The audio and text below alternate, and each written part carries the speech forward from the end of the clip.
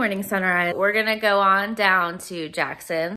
But first, let's hit up some fun facts for October 6th. In 1987, George Michael released his hit, Faith, and then it later got ripped by Limp Bizkit, which I actually prefer that version, but in 1995, they discovered another major star that's actually bigger than the sun, but I didn't want to put that on there because, you know, the sun gives us light, and we got to respect, you know, the hand that feeds you. Happy birthday to 80s icon Elizabeth Shue. I'm not going to try to pronounce this man's name, but it gave me Harry Potter vibes, so I had to include it.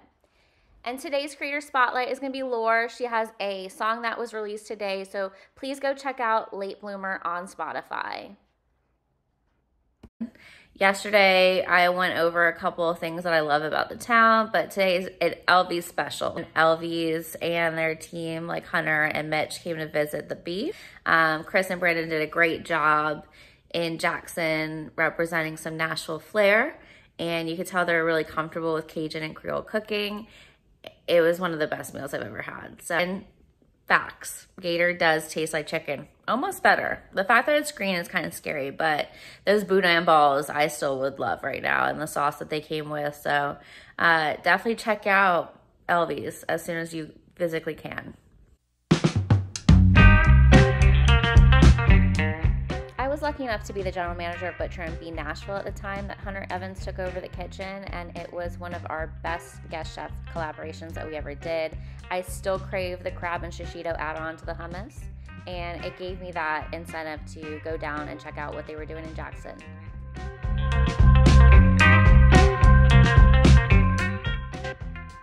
So I made sure to grab a drink over at Good Bar before heading over to dinner. They have great specials. My favorite was definitely the Emmy's Garden.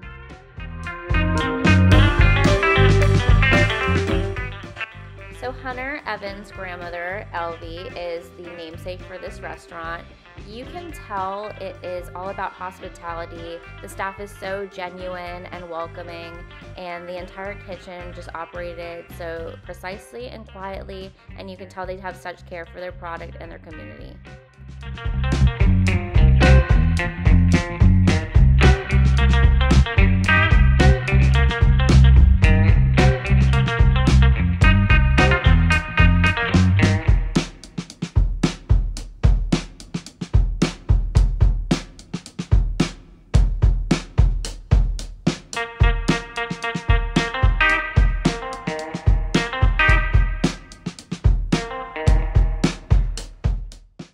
Was right on the money because this was one of the best menus they ever put out.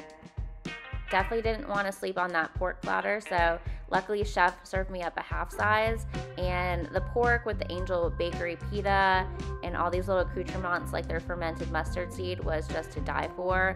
For me and most of the kids of the community, the Gator Boudin Balls were an absolute banger. They had this remoulade that came with it that just made you want to go back for seconds.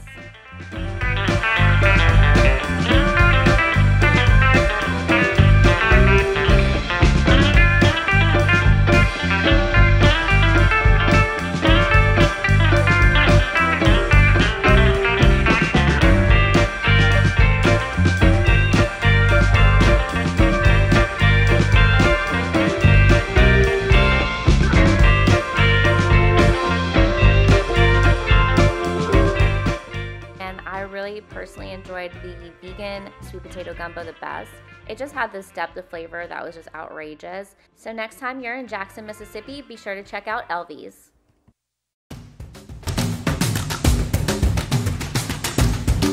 I have a lot to catch up on, and by a lot, I mean like trash TV. So Love is Blind came out today, the new episodes. We have a new Southern Charm, which Austin's been acting like a total idiot.